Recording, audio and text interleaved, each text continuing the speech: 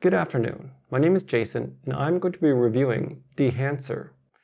Dehancer is a plugin for various video editors like Davinci Resolve, and it's also for photo editors like Lightroom and Capture One Pro.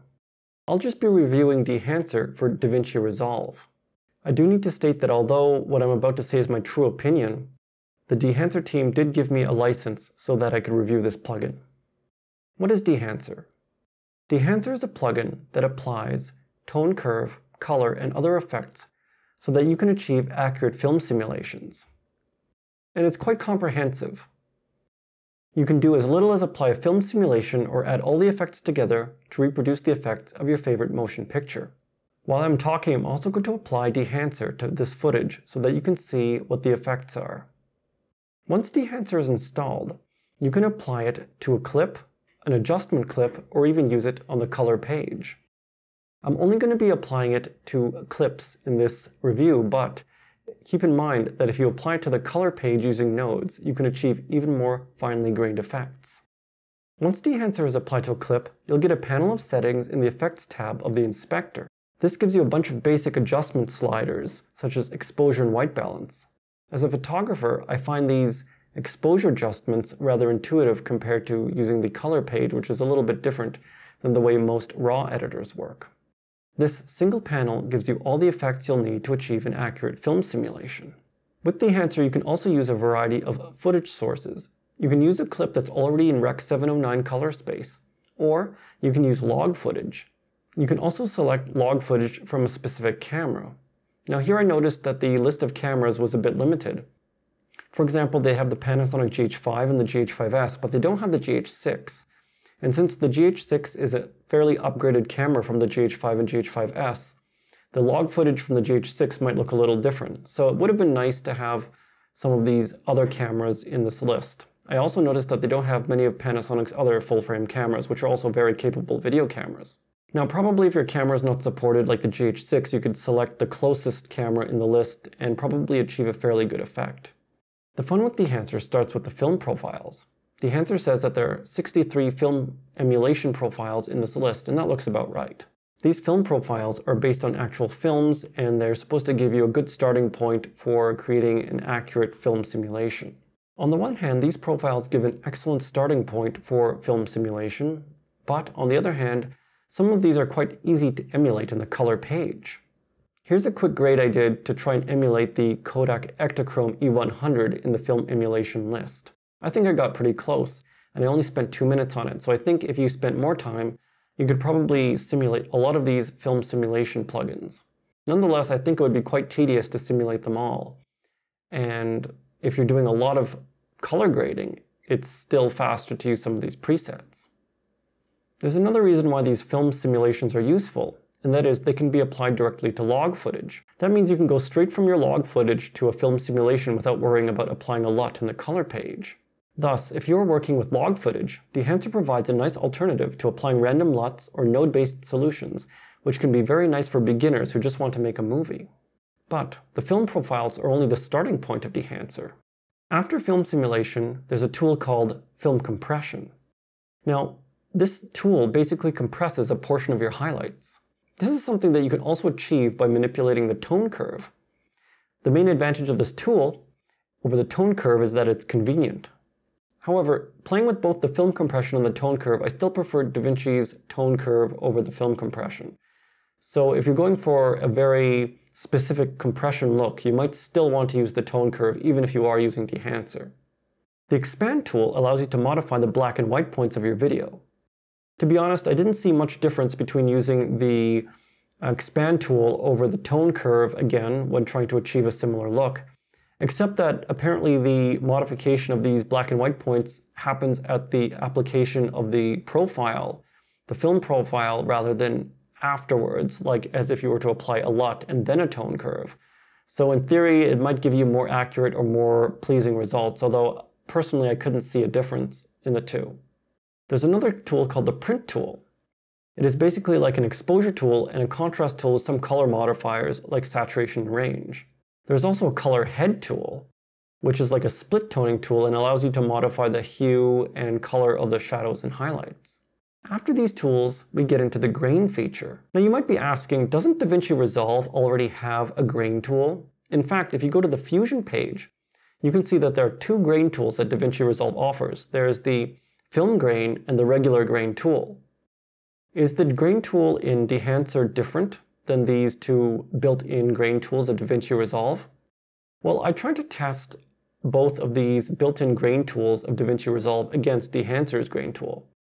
I first tried the film grain that Davinci Resolve offers, and I found that the film grain tool looks a little strange. By default, and even trying to modify the settings, I found that Davinci Resolve's film grain tool adds a fairly unusual static-looking, sort of staticky pattern in the highlights, which wasn't very pleasing.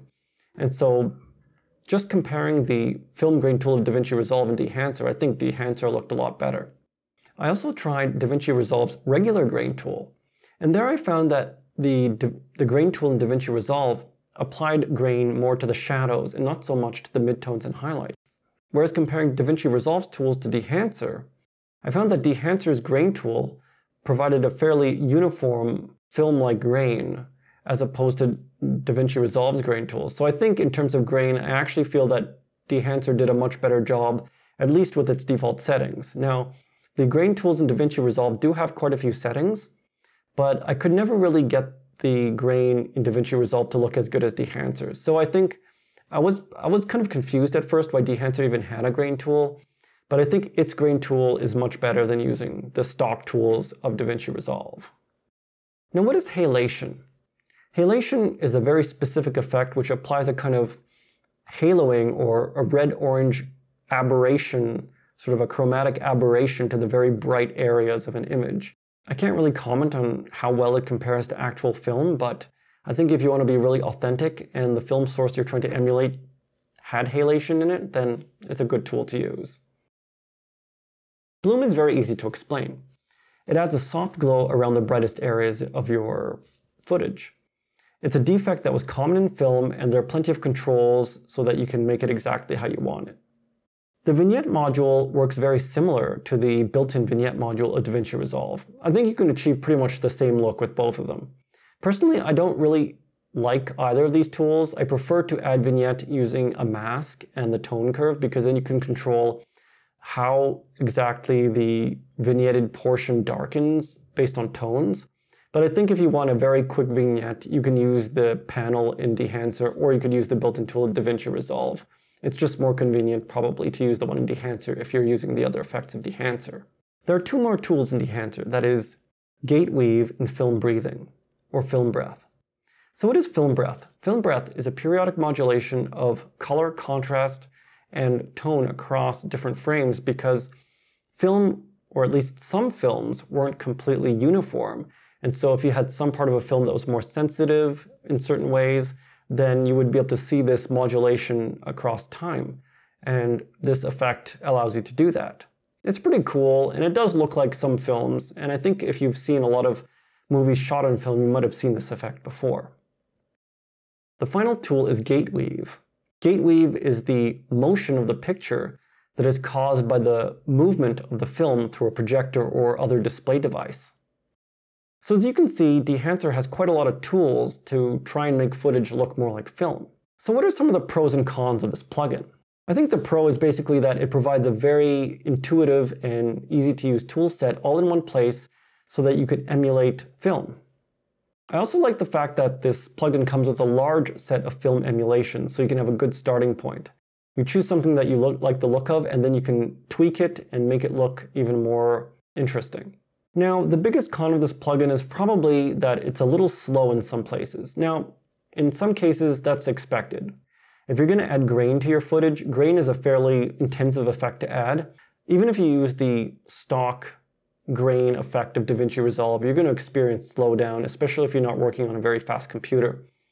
However, I also noticed that this plugin slows down playback even when none of the effects are applied, which I find a little bit strange. So I think this plugin could be optimized a little bit more for speed in the future.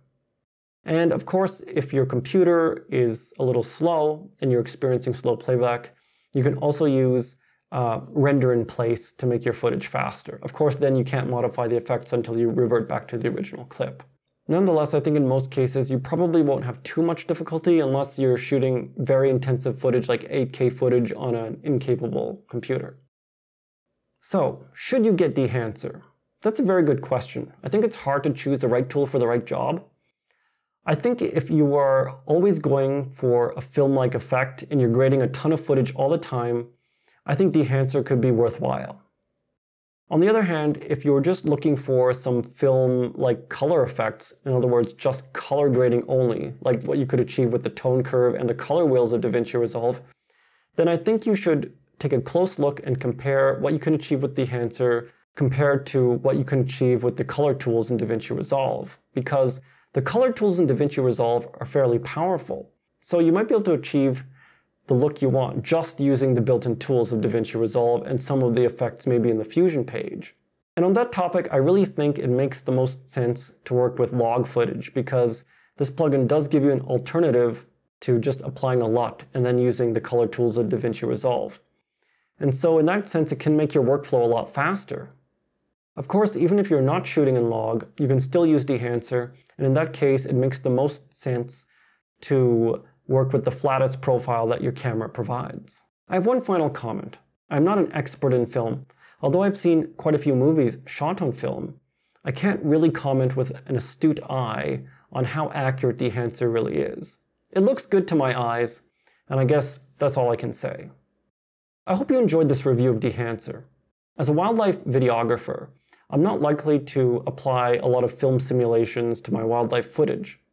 Nonetheless, I enjoyed playing with this plugin, and I thank the Dehancer team for the opportunity to review it. If you have any questions or comments, please leave them below, and I'll do my best to answer them. Thank you for watching, and I hope to see you again next time.